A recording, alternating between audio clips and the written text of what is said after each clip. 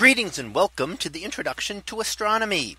One of the things that I like to do in each of my introductory astronomy classes is to begin the class with the astronomy picture of the day from the NASA website, that is apod.nasa.gov/apod. And today's picture for August 24th of 2022. Well, it is titled the CartWheel Galaxy from Webb. So what do we see here? Well, this is a galaxy known as the CartWheel Galaxy, with almost a number of spokes seeming to come out from the central region there and expanding out in a large ring around the galaxy. It is an area of intense star formation, and we see that in this image from the James Webb Space Telescope. And that's what we're looking at it with. And we have to remember the James Webb Telescope is very sensitive to longer wavelengths. It looks primarily in the infrared and the very longer part of the visible wavelengths, which are the red and orange portions. So those are the regions that highlight the dust in the star forming regions. So that is what we are seeing there. We're seeing highlighted those areas that are emitting infrared radiation. And again, that is the dusty areas. And in many cases, that allows the penetration of the dust, that those longer wavelengths penetrate through the dust, giving us a view inside into what is happening where these stars are currently forming. So if we look at it in visible, we can see the stars that have formed.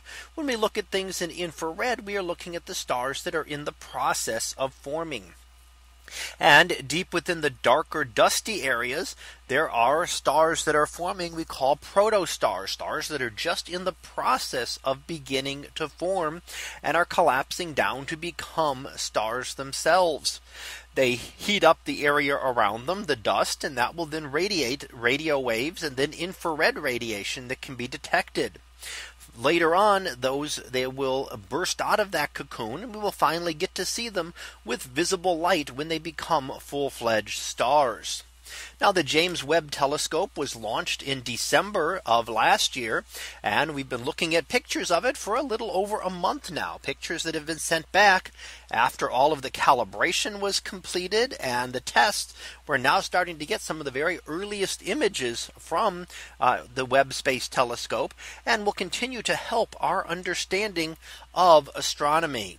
So we look at things in different wavelengths to really get a complete picture of the object. And here we see where this galaxy emits primarily the infrared radiation. And we see a lot of it in the ring of stars out around the edge that are just forming, and another concentration towards the center. So helping us to get a better understanding of unusual galaxies like the CartWheel Galaxy.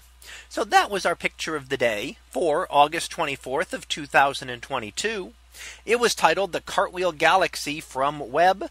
We'll be back again tomorrow for the next picture. So until then, have a great day, everyone, and I will see you in class.